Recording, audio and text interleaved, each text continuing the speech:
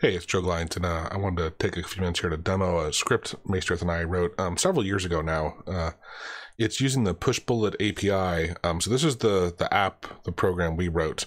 Pushbullet is a tool that for Android you can automate texting through your phone from like your desktop. It does a lot of other things too, but that's the main thing. So right here I have my cell phone.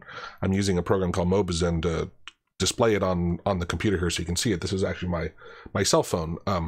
And this is the Pushbullet program you can download, and in default it works fine. So let's say this is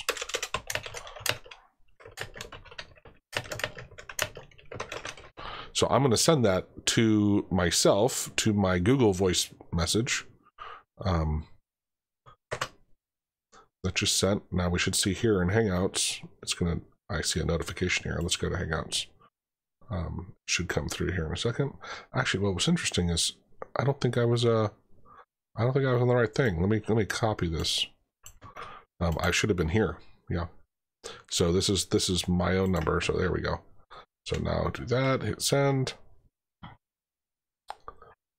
So right now it's going to actually send that through my phone. So here you can see it come through. But let me demonstrate here. If I go to my texting on my phone, you'll see this was actually sent through my phone, right?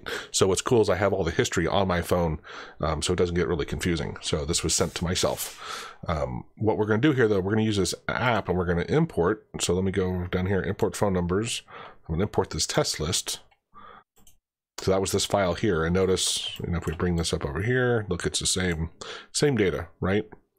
So let me just, for simplification reasons, let me hide that. Get that guy out of here for now. And now we can come in here and I could write a message here. Hello world. This is my same Google Voice number. Hit this. I'm going to say send message. It's going to show you right here. Sample the message be sent. Hello world, send message to one person. Yes. It's sent. Hopefully this will show up. Here we go. There it is. This is my, again, this is the weird part. That's my outgoing. Now, if I come into Hangouts, here is where I would have seen it, pretend like it's from a different person, right? This is my actual cell phone number, so I could text myself, which sounds crazy. But what I wanted to demonstrate here, hello world, let's change that to hello. And then this is where, if I wrap it in percents, say name.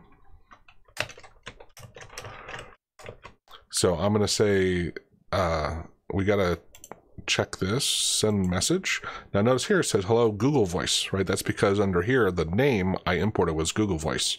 How are you? And if let me say no, if I actually come into here and do it here, send message, it's going to say hello Joe, right? So let's do that one. It's going to send that to my own cell phone. I can't remember if that works. Oh, look, it does. Look, hello Joe, how are you, right?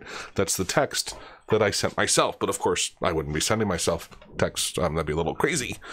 But that's the basic functionality, right? It's pretty cool. What you do is you get a token value from inside here. I don't want to show it, but you get your token value and you'd add your token value here. And once you do that, now you can use our program to be sending people texts. You can, whatever is a header, that's what you can use percent signs to wrap around, and that will dynamically get it replaced in your message. You can also, like this was a list I just imported, so that was a list. Let me rename, let's see here, rename list, test list. Okay, so now if I come in here and I can see test list and then the date, right? So I can switch between my lists. So we'll stick with that one. I could add a person, so add a phone number, and here it's going to give you the parameters. Fred 555.1223. Tahoe. So they get added to here. I think we can actually delete.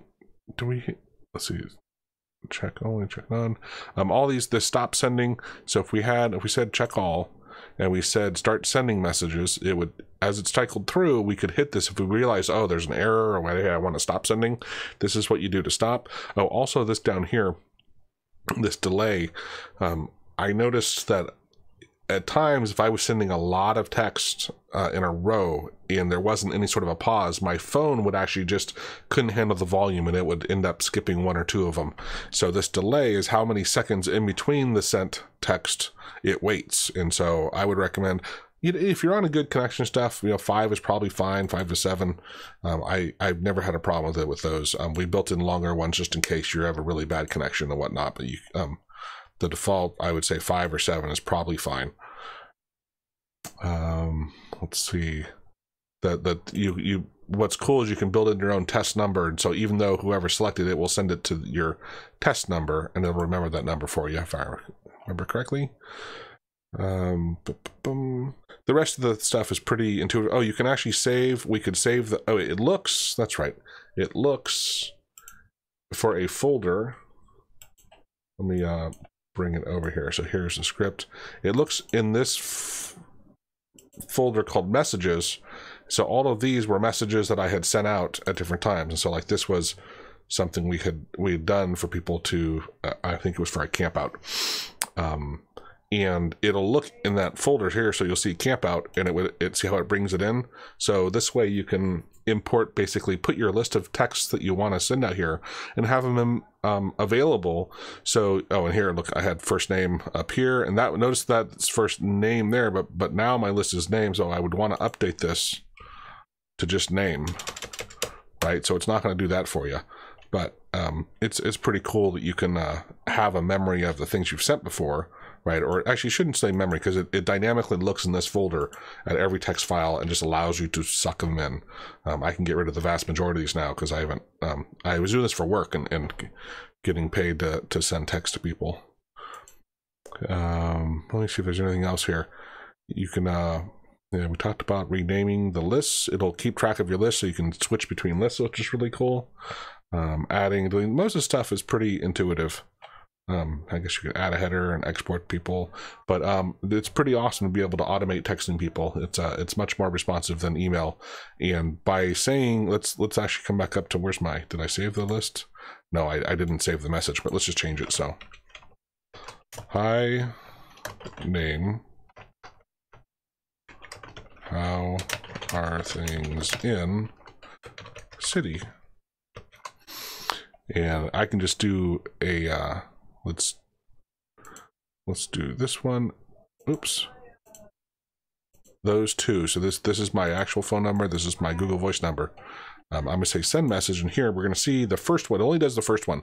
Hi, Joe. How are things in Dallas, right? And you notice here, because Joe is in Dallas, and then Google Voice is in Kiev. So when we hit yes, and our sleep is 7 seconds in between. So it's going to send the first one, which showed up into my texting because I sent it to myself. Now this message box is saying it's done. So hi, Joe. How are things in Dallas? And then here's our Google Voice one. Hi, Google Voice. How are things in Kiev? Right. So to me, it's just amazing, right? I use it for a lot of stuff, and I still do use it, but it's a lot of fun. All right. Cheers.